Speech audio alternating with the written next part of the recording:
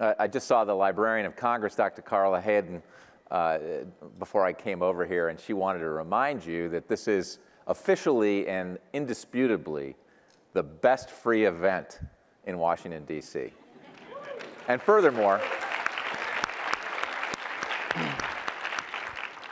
you know, they make you pay to go to the Redskins, and furthermore, it's better than most of the ones you have to pay for. So she had wanted me to mention that. Peter Brannen, sitting to my left, is an award-winning science writer based in Boulder, Colorado. His work has appeared in the New York Times, the Washington Post, Atlantic, and Wired. He's the author of The Ends of the Earth, Volcanic Apocalypses, Ends of the World, yeah, it's right here. Volcanic Apocalypses, Lethal Oceans, and Our Quest to Understand Earth's Past Mass Extinctions. So, you know, your book's about 5 mass extinctions that have happened on Earth. And so how did you come up with an idea to write a book like this? You're not even a science guy originally, right? Well, you know, I've been a science journalist for about 10 years. But yeah, I was actually working as a newspaper writer in New England and writing a lot about the oceans. And when you report and write about the oceans, you learn that a lot of things are going wrong in the oceans. There's things like overfishing and nutrient pollution and upcoming threats like warming and ocean acidification, which is what happens when too much CO2 reacts with seawater. It makes it more acidic, and it makes it harder for things that build their shells out of calcium carbonate to stick around. And so I was learning about all this stuff, and then I did a program for science journalists at Woods Hole, and I noticed that all of them were, or some of them were studying ocean acidification. They were very scared about it. And some of them were studying events that had happened tens of millions of years ago. And if you know how to read the rocks, and you're really clever about geochemistry and you know your geology, you can actually go and see what happens when the planet runs the exact same sort of experiment that we're running on it today. And I just thought this is sort of at least half of the climate story, but that our understanding of climate change is from studying how the only experimental record of climate change that we have, these experiments that the planets run. And I thought that was sort of an untold story. And then when I started diving into that, I noticed that there was this interesting conversation going on in the geology community where, you know, there's this paradigm about, you know, I think in the popular imagination, I think people think mass extinctions are things that happen when big rocks fall out of the sky and wipe things out. Because there was this huge discovery in the 80s that was really solidified in the 90s that the dinosaurs' disappearance seems to have something to do with a big rock hitting Mexico. But when geologists went back to all the earlier mass extinctions, there's actually, what's incredible is that the dinosaur extinction is the most recent one. And there's 4 older, and some of them are much more severe. And I think the end Cretaceous mass extinction, the one with the dinosaurs, ranks number 4 or something like that. And when they went back looking for asteroid impacts, they couldn't find them. And instead, they found these huge injections of CO2 from volcanoes in some cases, and other cases, these tectonic events that drew down CO2. So I just thought it was this, people are both interested in natural history museums and all that, but there's also this news hook that we're starting to pull some of the same levers that are responsible for some of the worst things that have ever happened in Earth history. So that was sort of a roundabout answer. You know, one of the things, before we get into really drill down deep on some of those issues, one thing that strikes you when you read the book is there's a multitude of interesting characters, scientists that you talk to, and also, you know, the kind of innovative science that enables people to know with some accuracy, right, what happened hundreds of millions of years ago. So give us a little bit of a flavor of that. Yeah, well, I wanted to somewhat correct sort of this idea that paleontology is just people dusting off bones in the back room of some museum somewhere. It's actually a 21st sort of cutting edge science where, yeah, geochemists are using, you know, there's very sophisticated, expensive lab equipment where you can actually just look at the composition of a rock can tell you a lot about what's happening on the entire planet at that time, which is kind of amazing.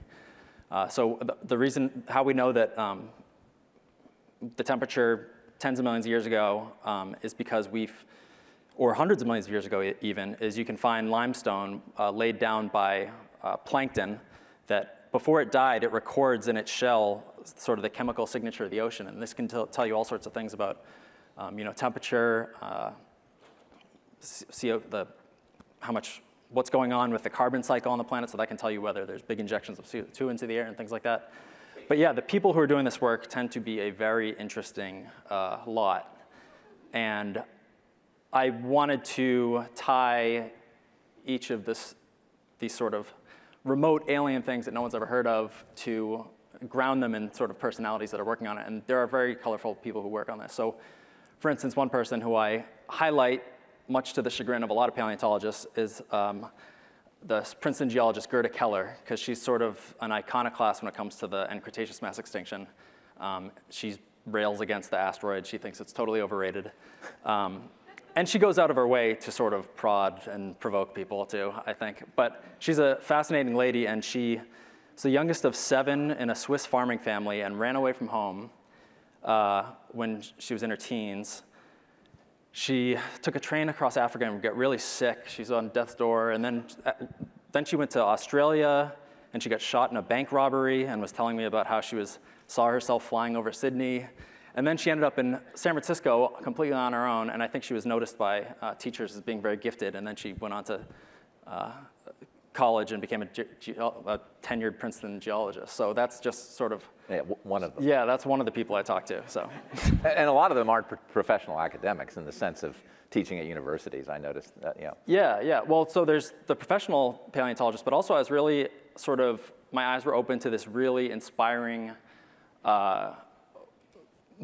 just population of amateur paleontologists, people who take time out of they take their weekends and they'll drive to random road cuts on the highway, which you would never notice, but because they know the local geology. So the one I go to Cincinnati, which it turns out is one of the most fossil-rich regions in the entire world, which came as a surprise to me because my dad's from Cincinnati and he had no idea. I hope he doesn't watch this video, but they're called the dry dredgers, and they're these people who meet up at the University of Cincinnati and they drive out and they go look for, and when you join them and you go over to the side of the road, you can see it's just the rocks on the side of the road are just, it looks like someone just dredged a coral reef up onto the side of the road. There's seashells and trilobites and things that look like horseshoe crabs and big cone nautiloid shells and things like that. So, okay, so time for a little perspective. Yeah. The Earth's been here for a little over 4.5 billion years, yeah. right? How long has there been any sort of life on Earth? Well, the first, so like single-celled life, 3.8 billion probably. But animal life the Cambrian explosion, which people might be familiar with, and all these alien-looking things show up in the fossil record. The Cambrian begins 543 million years ago. Mm-hmm.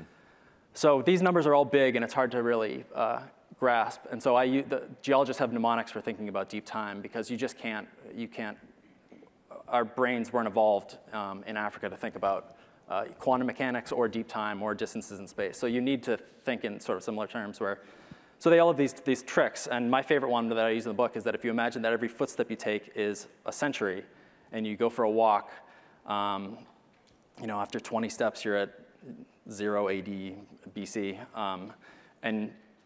By the time you get to the exit, woolly mammoths exist, and all of human civilization sort of blinked out, and we're going back into a major ice age when sea level's 400 feet lower than it is today, and there's giant camels and ground sloths and mastodons and mammoths where we are probably.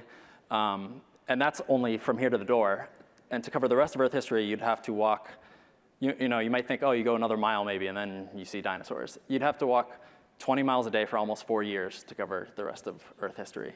So those are the scales that we're talking about. And what's amazing, so what's so jarring about the extinctions is that that's how rare these events are. That, once every few hundred miles, you might get to one of these big, scary catastrophes. And so we might sort of be at the beginning of one of the more interesting periods on Earth. So how long ago was the first extinction? First extinction was 445 million years ago. That is why I went to Cincinnati, because so animals are close to 600, and then an event about 440. Yeah. So you don't have there's nothing on land yet. There might be some little sprigs of like liverwort or something around fresh water, but for the most part, if you saw the continents, it would look like the Mars Curiosity rover feed. There would be nothing on land really. But there's tons of life in the ocean, and there are these sort of bug-like things that I was talking about before, trilobites, things that look like horseshoe crabs and all that. And in Cincinnati is where you go to sort of introduce yourself to it. And at the end of this extinction, there was a massive ice age that dropped sea level hundreds of feet, and it wiped out all this habitat, and it changed the circulation of the ocean, so animals' foods disappeared. And this is actually the second worst mass extinction of all time. And it's thought that you go into this ice age because of this weird tectonic mechanism that can draw down CO2. So today we're worried about CO2 going up too fast, but if you draw it down too fast, you can sort of freeze things. So that's how that one. Yeah, and so there were even before the dinosaurs, there were what, 4 extinctions, right? And yes. This one's the dinosaurs. This is hundreds of millions of years before the dinosaurs. Yeah, and humans have only been here what, 200,000 years or so, something like that. Yeah, yeah, more or less. Yeah. And so what lessons are you drawing from? Particular lessons from some of those extinctions, the early ones, say we'll say pre-dinosaur extinction. Yeah, so dinosaurs show up 235 million years ago, and they actually go through one of the major mass extinctions. They need the end Triassic mass extinction for them to take over the planet, sort of, because they had these weird crocodile relatives that had to get wiped out first. But yeah, I mean the worrying thing about a lot of these earlier extinctions, so the worst mass extinction of all time is this thing called the end Permian mass extinction 252 million years ago. And by this point, you do have things walking around on land. They're sort of unfamiliar because people just like to go to see the dinosaurs at the Natural History Museum, but there's cool stuff before that. And there's trees, and there's an ecosystem, and there's coral reefs all over the planet. And at the end of the Permian, 252 million years ago, people went looking for evidence of an asteroid impact, and they couldn't find it. But instead what they found is that in Russia, enough lava erupted in Siberia that it could cover the lower 48 United States a kilometer deep. So it's not even worth talking about Yellowstone in the same book as this thing. But even in an event as chaotic as that, the lava only, I mean, it covers like all of Siberia. If you go to Google Maps today and you see sort of dull brownish gray rock, that's from the Siberian Traps, which is the name of this volcanic rock. But it only covered part of Russia, and everything on the planet dies. Everything in the ocean, or not everything, 96% of life in the ocean, a little less on land. So it can't be just the lava in this one part of the world. It's the volcanic gases that are really doing the trick. And it seems like CO2 is the most important one, because not only would the volcanoes have put tons of CO2 into the air all on their own, but they came up through one of the world's largest coal basins and injected something like 80,000 gigatons of carbon into the air. So if we burned all our fossil fuels, it would be something like 5,000 gigatons, and this is 80,000. So this is completely off the scales. But what makes it worrying for today is that it actually turns out that the rate of emissions is more important in terms of life's ability to adapt than the total volume. So this is over tens of thousands of years, these eruptions, whereas what we're doing in a century, it might be 10 times faster than those eruptions. Yeah. And just sort of the ocean chemistry and climate really, and animal life needs longer timescales to adapt to a shift that's that profound. We'll get back to that in a second. I just wanted to be clear on, because you have the Swiss-born scientist, yeah. And she's sure that the rock that landed in Mexico didn't cause the dinosaur extinction. Yeah. So what did happen to the dinosaurs, and what lessons are drawn? Well, we draw from that. The safe money's still on the asteroid. But what is wild about that extinction is, so for the previous 3 mass extinctions before that are associated with similarly outlandish volcanic eruptions. And it just so happens that right at when the dinosaurs are going extinct, there's another one of these going on in India, which could cover the lower 48 states in 600 feet of lava. So not quite a kilometer, but still nothing to sneeze at. And so she implicates this, the Deccan Traps, they're called, this volcanic event in India 66 million years ago, as the kill mechanism, and sort of waves away the asteroid. But when I was writing the book, there was sort of this interesting reconciliation. So people lost professional and personal relationships over like asteroid camp versus volcano camp. And I even interviewed one guy, and he said, "I'm happy to talk to you about any of the mass extinctions except for the end Cretaceous. It's too political." But there's been this interesting, when I was writing the book, an interesting reconciliation sort of an idea where, you had this volcano sort of going along in India, and then the asteroid hit, and it messed up the Earth's mantle so much that it kicked it into overdrive. And as people go back and date the most voluminous period of lava, it's really close to the extinction. A couple new studies have sort of muddied the waters a little bit. Some people have it before the impact, some people have it a little after. So it's either the biggest anti-miracle of all time that these two things were happening, or there's some sort of relationship between the two. But it is definitely true that the asteroid was made for a very bad afternoon 66 million years ago. So I mean, you know, everybody's like, oh my gosh, these dinosaurs, and there's movies about them and stuff, but they had a good run. They did. I mean, there's no moral to be drawn from the dinosaurs going extinct. They did nothing wrong. And it's a testament to their dominance that it took such just ridiculous catastrophe to wipe them out. So they dominated for 135 million years, but they show up a few tens of millions of years before that. So you compare that to humans, where we're on the order of a fifth of a million years. So if you're just an alien randomly visiting the Earth at any point in the last few hundred million years, you'd be like, this is a dinosaur planet, not, oh, it's all led up to this, to us, the culmination of evolution. Right. No, the dinosaurs had every niche. Some of them were incredibly smart. They were incredibly adaptive. They kept their foot on our throats for 135 million years. We were scared to death of them. We were just coming out at night out of our little burrows and stuff. So the dinosaurs were incredibly successful, and they didn't do anything wrong, and they're still around. And as Paul Olson, a paleontologist at Columbia, put it to me, birds are dinosaurs, and that's not something that paleontologists just say to be cute. It's actually literally true. Birds are dinosaurs. If you look at a skeleton of a chicken and a T-Rex and a T-Rex and a Stegosaurus, the first two have a lot more in common than the second two, and that's because they're both theropod dinosaurs. And there's, I forget the numbers, but there's like 20,000 species of birds alive today, and way fewer mammals. So you could still argue that we're living in the age of dinosaurs. So they haven't really gone away. They're still with us. So let's go focus on humans and the impact we've had. I like the quote in the book, quote, like the first trees, we are extraordinary in the history of life for our ability to radically alter the geochemical cycles of the planet with dramatic consequences for the climate. I mean, for one thing, you know, trees, I thought trees were good, but you can get into that. But also, you know, we've had an impact pretty much from the beginning, right? In terms of extinctions and that sort of thing, and then building up to what we're doing now. So if you could speak to that.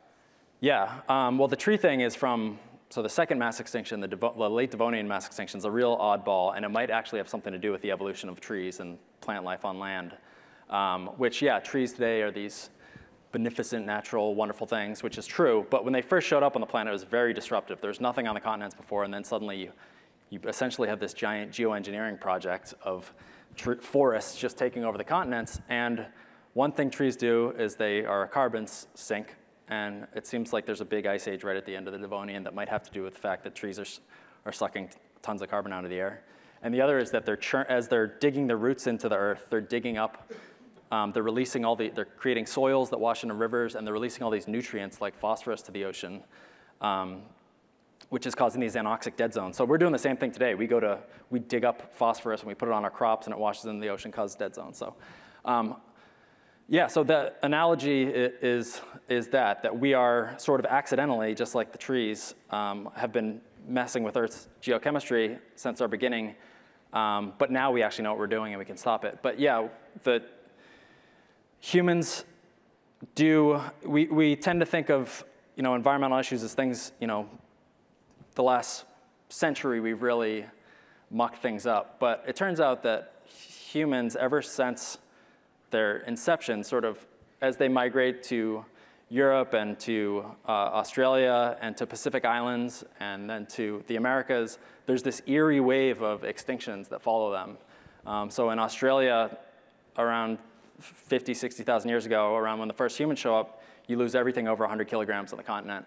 And then around 12,000 years ago, at the end of the last ice age, when humans really started spreading out through the Americas, you lose all the mammoths and all those things. And then you bring that up to the present day, where people have been doing these incredible, inspiring journeys across the Pacific Ocean,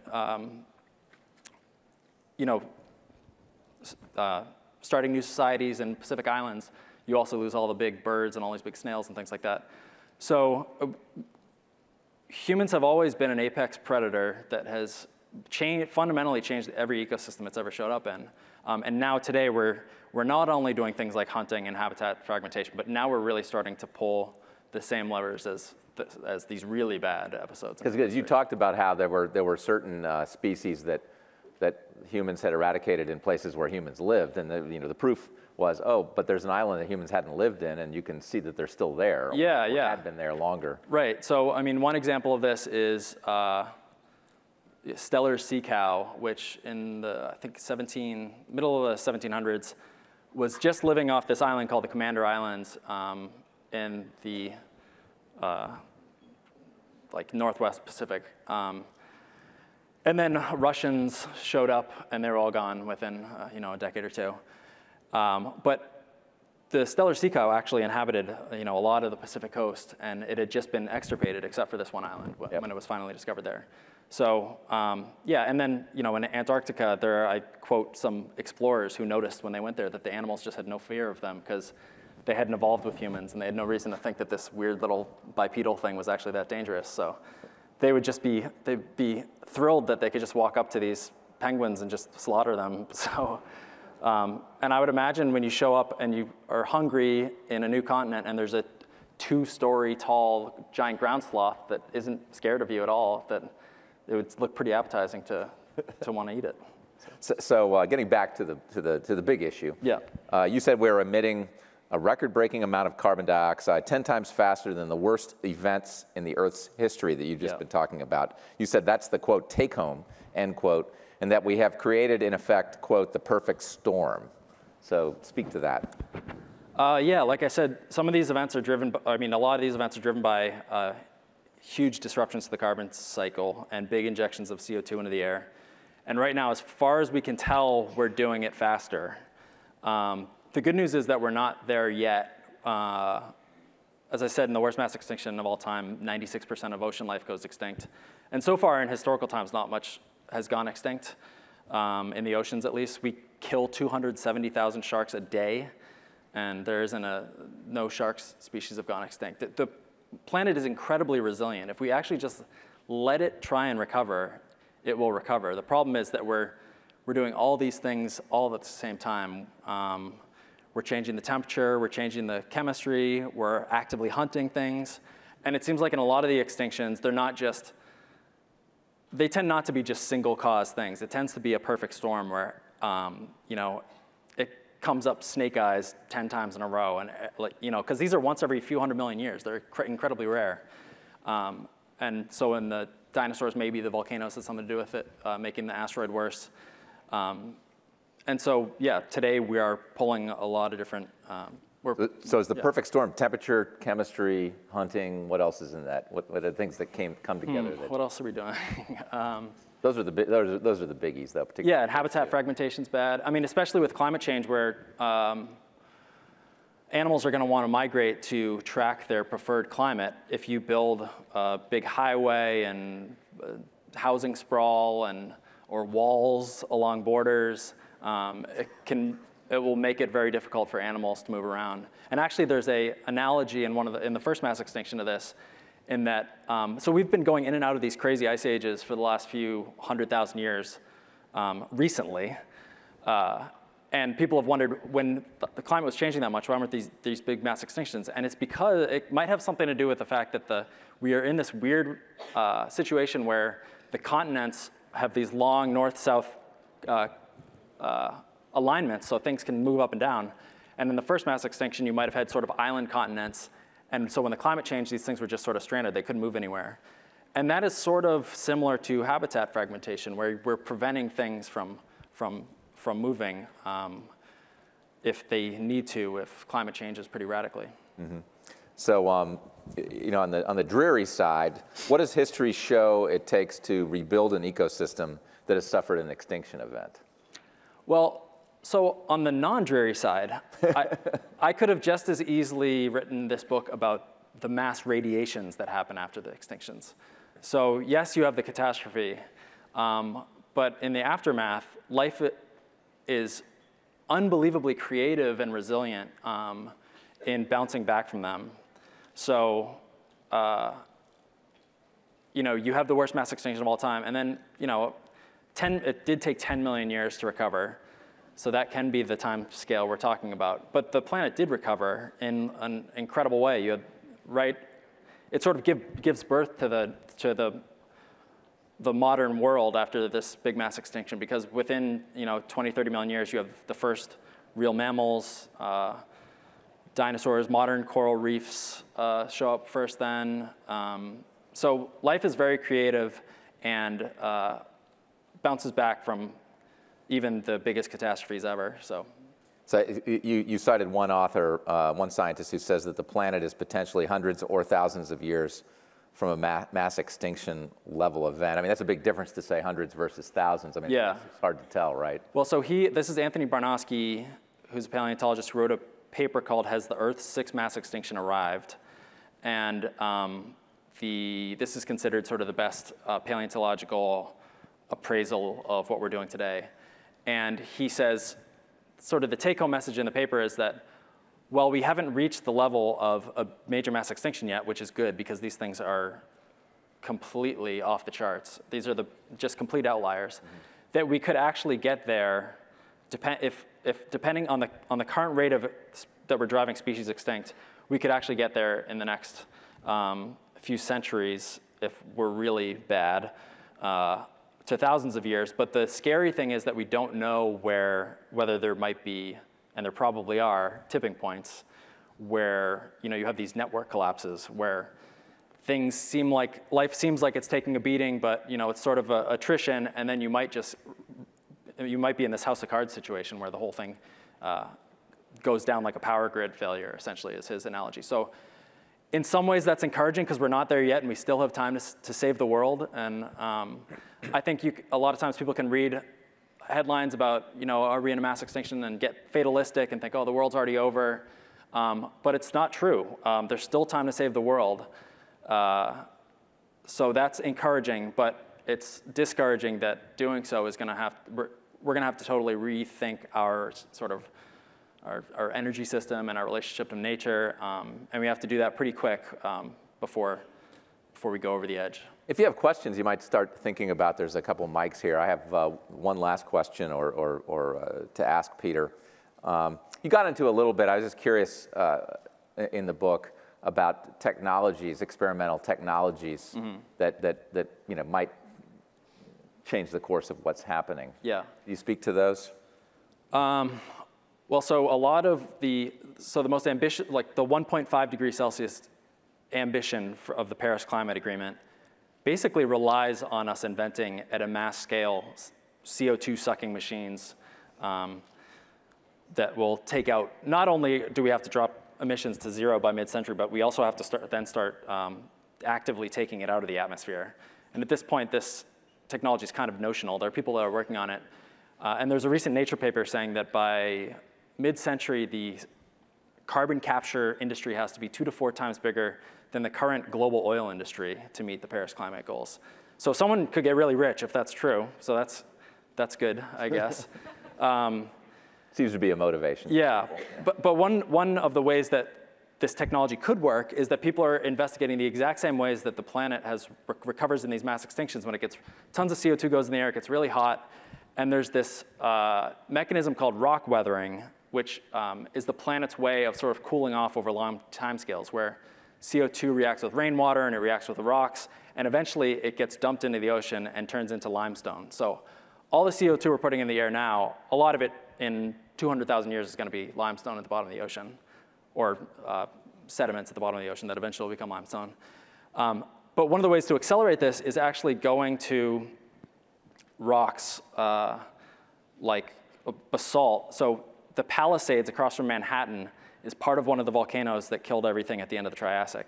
And they're actually doing experiments injecting CO2 into the Palisades and trying to transform the rock into limestone right there. And so that's a permanent way of getting rid of it. You're just turning CO2 into limestone. And so the planet has already figured out how to do this, and we're trying to sort of take clues from the planet and make it a technology as well. I would point out, I think you make a point very cogently in the book toward the last 40 pages or so that even short of going the full distance to mass extinction, even if it's is many hundreds or thousands of Yeah. years, you know, there's social costs that could Right. be born long before that would Yes. happen, that a lot of us would think of as catastrophic, right? Yeah, I think people can conflate the collapse of civilization with a proper biological mass extinction. And the threshold for the collapse of civilization might come well before that. Who knows?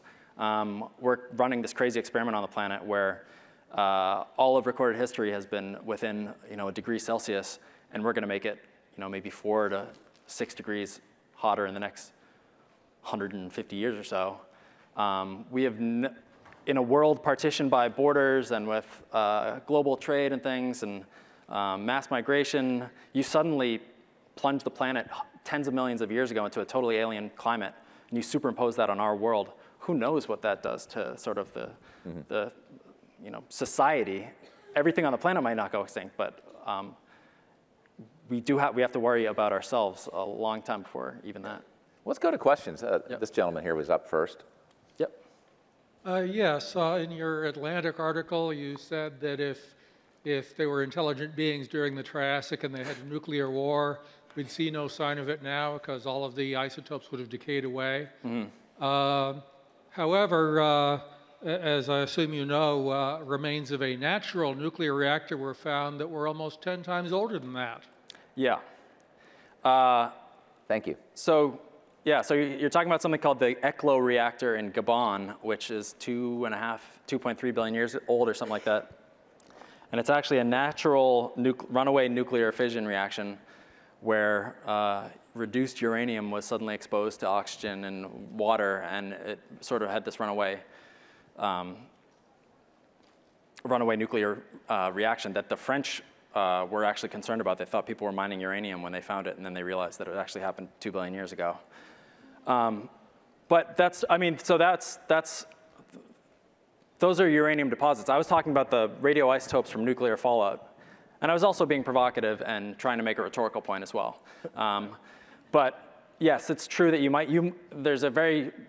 if the dinosaurs were doing global mining operations, that might be the easiest way for us to tell, because a lot of the surface record isn't preserved, but sort of the rocks we're putting in holes to find coal and minerals and things like that will endure for a very long time period. So hope that helps.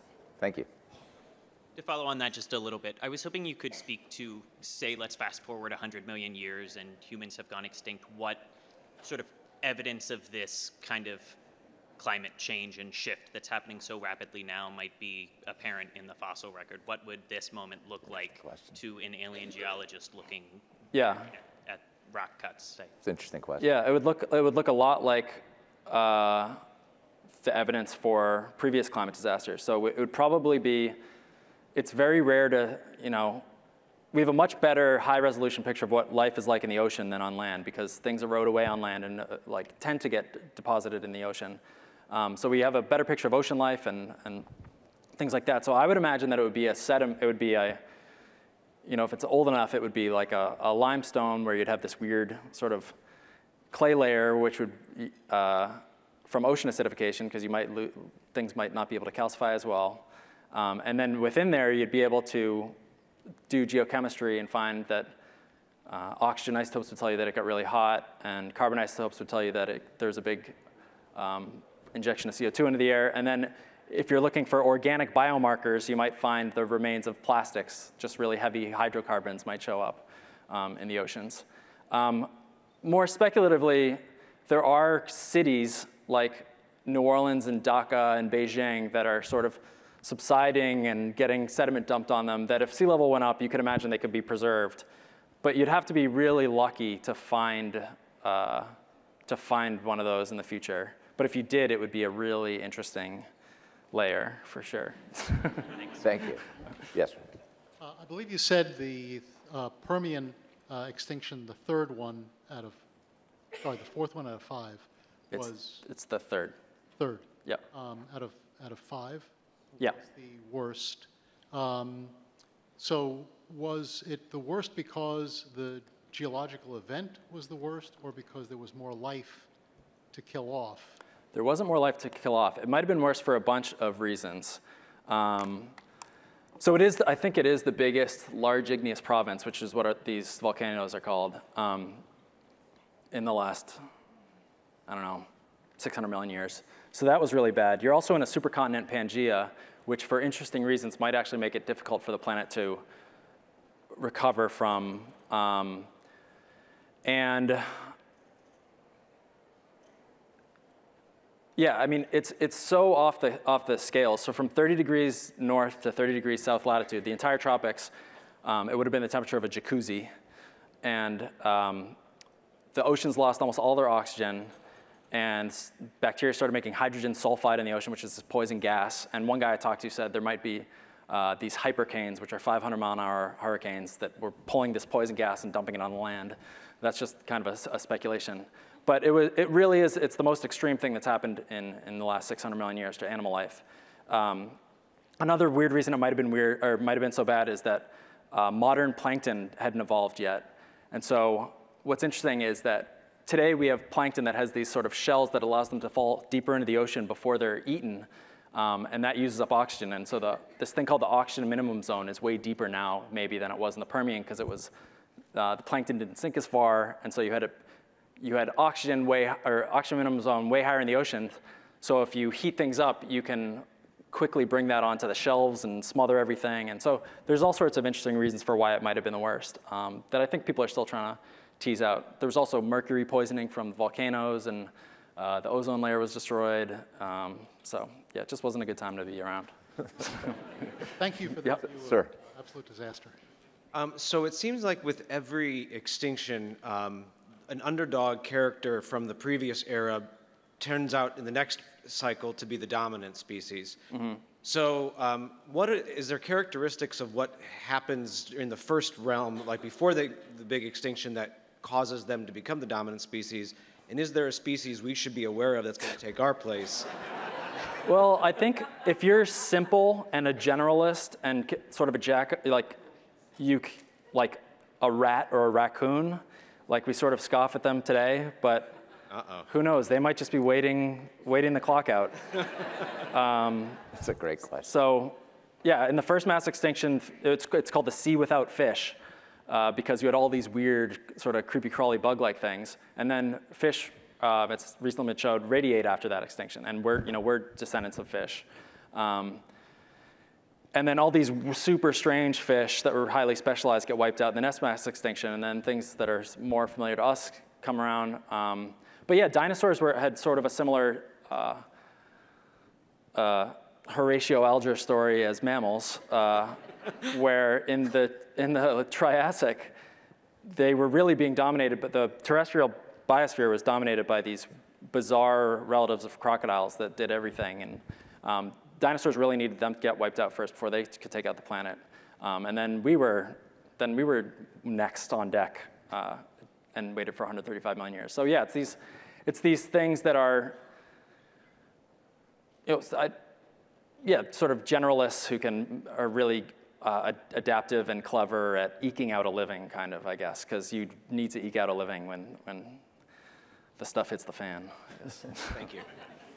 I was just wondering what your perspective is on the burning of the Amazon rainforests right now. I think it's horrifying. I've read a story that was written by another science journalist, James Temple, at MIT Technology Review, where he said that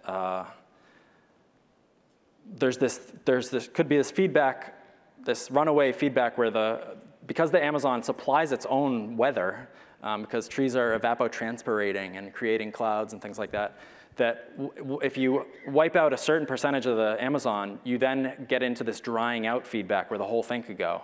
And that might be at 20 to 24% of deforestation, and we've deforested 17%. So we might be getting close to this threshold. I wrote a story that came out this week about how this is all horrible and we need to stop it immediately, but that oxygen actually isn't a concern. And I think some people took that the wrong way and thought I was saying, oh, don't worry about it. But no, it's an incredibly biodiverse place. It's the largest tract of rainforest, and humanity should do everything in its power to save it.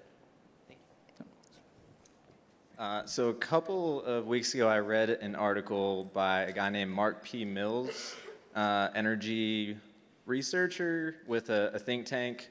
Can't remember the think tank, but I don't know, I was a little skeptical of it from the get-go. But the article was about the comparison of solar and wind to fossil fuels, and he was arguing that the materials it takes to make solar panels and wind turbines kind of end up, the mining of those materials ends up offsetting the carbon savings that it brings over fossil fuels. Are you able to speak to that comparison at all? I think he probably was not arguing in good faith. It is true that it takes a while to, so I think for a wind turbine, at least this was true a few years ago, maybe it's less than that now, but it takes 6 years to offset the carbon from the production for a wind turbine.